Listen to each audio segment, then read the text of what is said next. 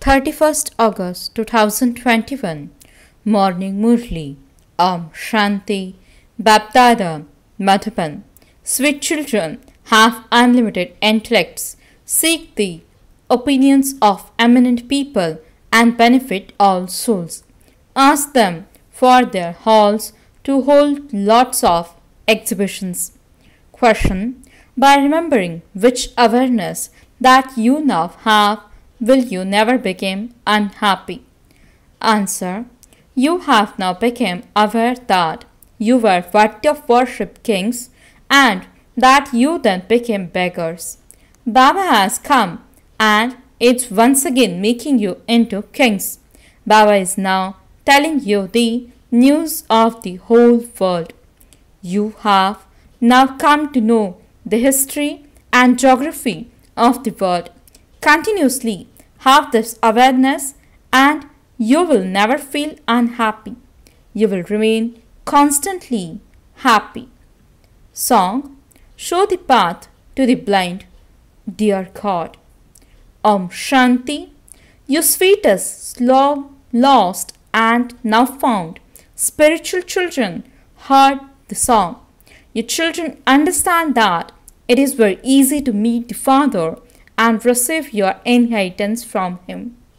It is remembered that you received the inheritance of liberation in life from the Father in a second. Liberation in life means the inheritance of happiness, peace, and prosperity, etc. There are the two terms, liberation in life and bondage in life. Your children know that everyone has a life of bondage at this time because of the path of devotion and the kingdom of Ravan. The Father comes and liberates you from bondage and gives you the inheritance. As soon as a child is born, his parents, friends, and relatives all understand that an heir has been born.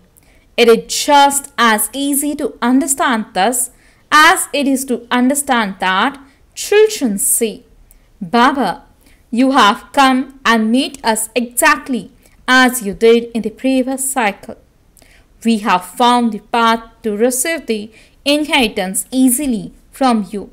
Everyone knows that the creator of the new world is God.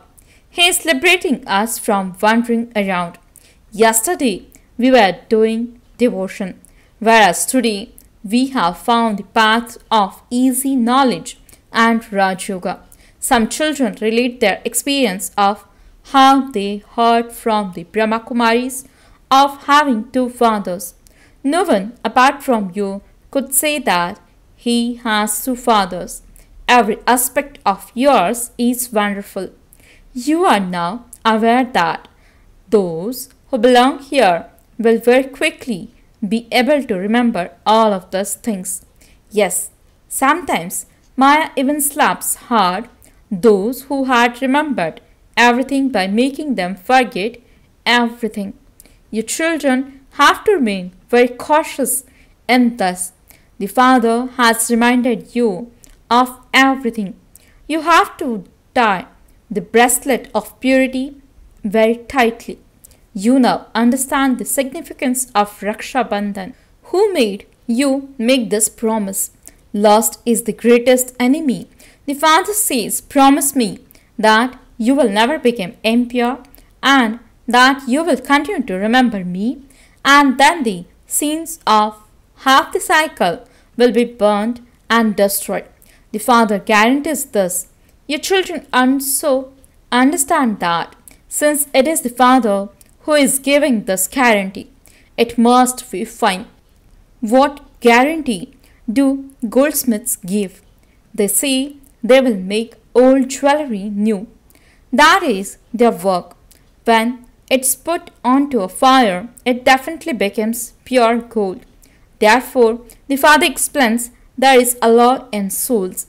How you go through the stages of Sato, Rajo, and Tamo is very easy to explain. The pictures have been made so that it is also easy to explain by using them. They have many types of maps in universities and colleges. These are your maps. You can explain to someone very well. The ocean of knowledge, the purifier Father, comes and shows you this path. No one else can make an impure person pure. Human beings are without sight and are unhappy. Your children know that during the first 2 ages there is no sorrow or devotion. That is heaven. There is the contrast between the people of Bharat of this time and the ancient people of Bharat. However, no one else understands this.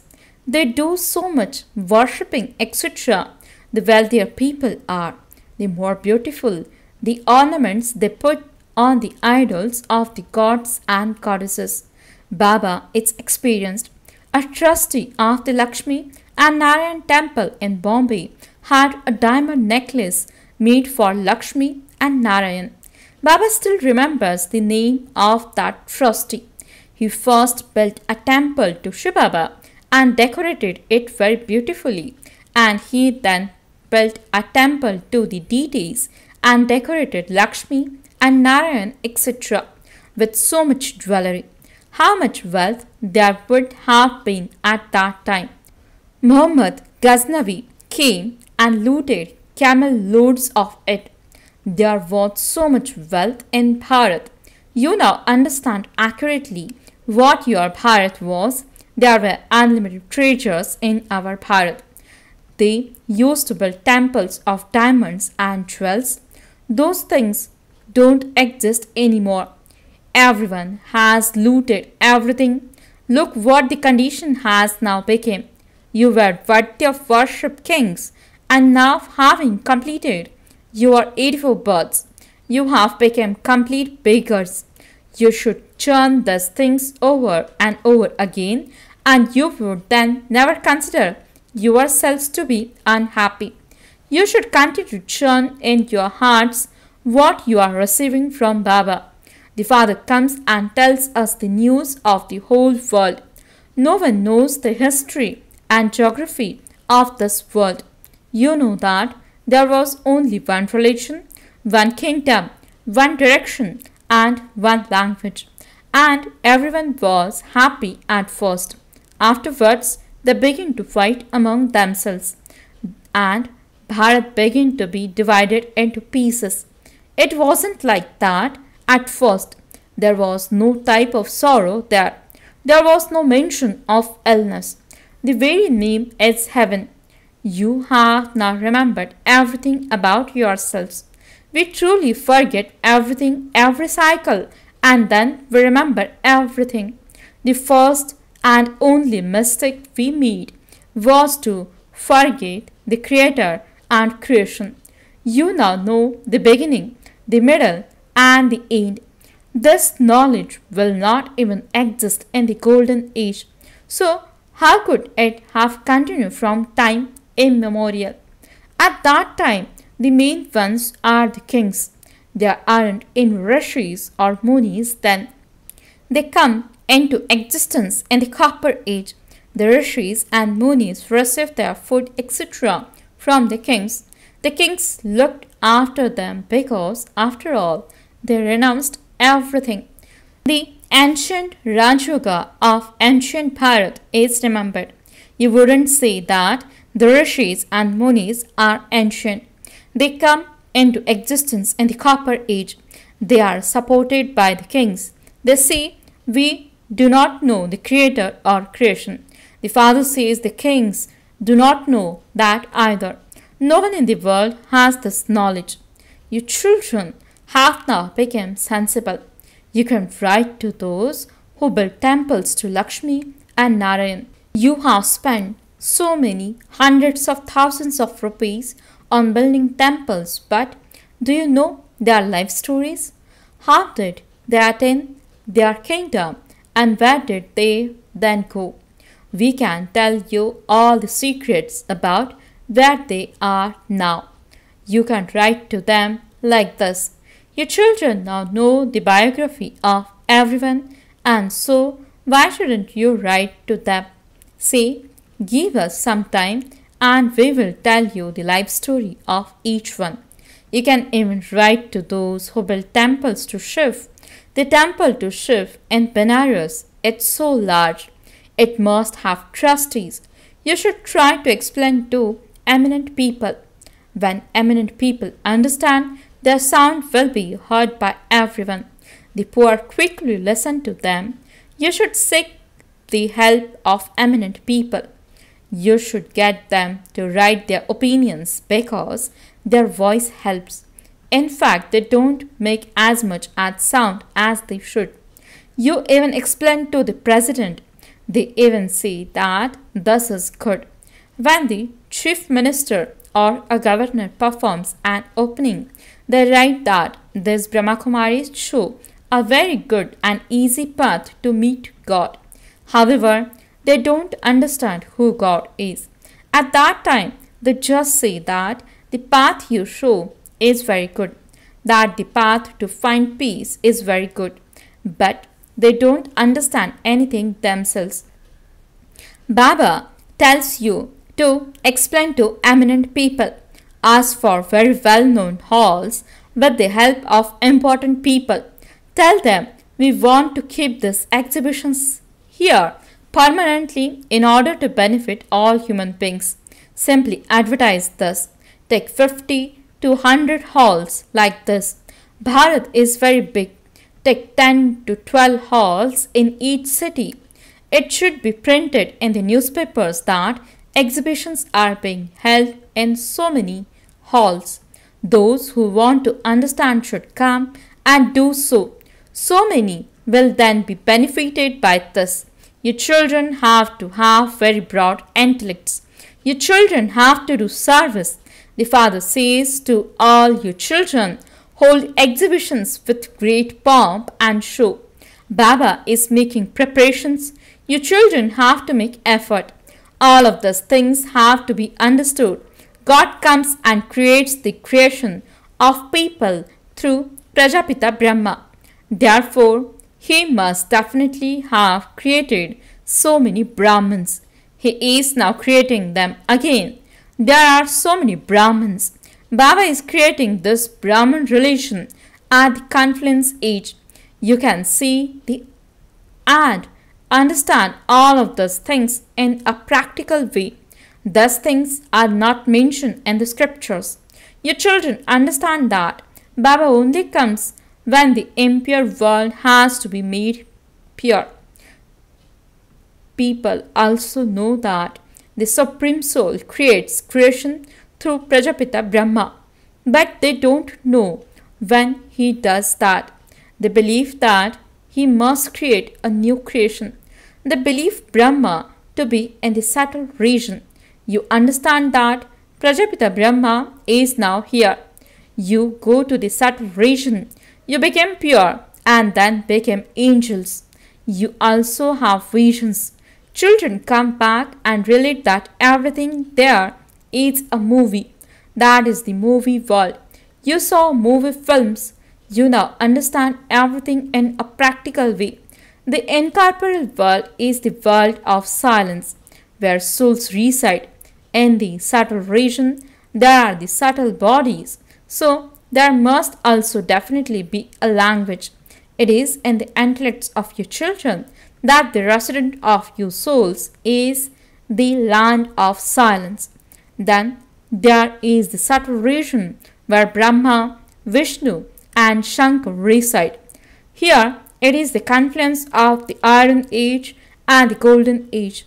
The Father comes here and you Brahmins then go from here. There is the home of the parents and the home of the in-laws. Both your parents are here. Both Bap and Dada make effort to make your children become like flowers. Muslims speak of the garden of Allah. There was a particular person in Karachi who would stand in front of Baba and fall down to the ground simply by looking at Baba. When he was asked about it, he would say that he went to God's garden and God gave him a flower. He had no knowledge. You now understand what the garden is. Thus is the forest of thorns, and that is the garden of flowers. You have all the secrets in your intellects about what the iron age is and what the golden age is. You should have a lot of happiness because you have the whole cycle in your intellect. There is a lot of expansion about it. It is in your intellects. In short, you children have now come to know the Creator and creation from the Father. The Creator. Brahma is not called the Creator. There is only the one Creator, and the greatness is also of that one. First of all, there is the creation through Brahma, and then there is the creation of Krishna. Brahma exists, but Brahmins are also needed. Pandavas are not called Brahmins. Brahmins created through Brahma are needed. This is a spiritual sacrificial fire. This is called spiritual knowledge. Only the Father gives knowledge to you spirits. You understand that it is not a human being who is teaching you. The Father is teaching all of you souls. It is said that establishment takes place through Brahma. You would not say that it takes place through Krishna. That wouldn't be possible. Who inspires establishment through Brahma? Is it Krishna? No, it is the Supreme Father, the Supreme Soul. Sustenance takes place through Vishnu. Brahma and Vishnu also have their parts. The mouth-born creation of Brahma then became the deities of the land of Vishnu. Brahma becomes Vishnu and Vishnu becomes Brahma. It has been explained to you, children, that it takes a second for Brahma to become Vishnu and that it then takes 84 births for Vishnu to become Brahma. These are such wonderful matters. No one can understand them. They are unlimited matters. You have to study the unlimited study with the unlimited Father and claim the unlimited kingdom. Know the world cycle. The souls know it through their bodies. It isn't that bodies take knowledge through souls. No, it is souls who take knowledge. You have so much happiness. You should have eternal incognito happiness. You souls have the sanskars of studying. It is the soul that feels sorrow. It is said, don't cause sorrow to my soul. Your children are now receiving so much enlightenment. You remain happy. You clouds have to become refreshed by the ocean and shower knowledge together, meet together and help to create these exhibitions. You should be interested in doing this. Service, service and more service. Acha, to the sweetest, beloved, long lost and now found children, love, remembrance and good morning from the mother, the father, BapDada. The spiritual father says Namaste to the spiritual children. The spiritual children says Namaste and good morning to the spiritual father. Essence for the dharana. First point, churn the knowledge you have received from the Father and maintain infinite happiness. Have an unlimited intellect and do service with great pomp and show. Second point, don't forget the awareness that the Father has reminded you of completely. Fulfill the promise you have made to the Father to remain pure.